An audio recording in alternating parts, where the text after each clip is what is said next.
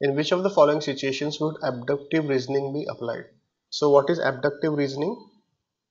It says here that it's a way to generate a best possible scenario that would likely explain given observations. So let's see which of the answer choices deal with best possible scenario. A restaurant finding a best possible location to open a new franchise based on geographic patterns in traffic, population density and employment. Yes, this is trying to find the best possible solution. This is a good answer choice.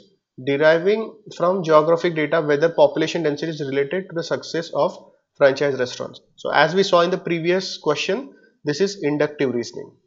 This is trying to generalize. This is not correct. Observing that restaurants in one given area are more successful than others and concluding. So we are concluding, that means we are using deductive reasoning. Again, this is not correct. See, we are looking for a best possible scenario reasoning.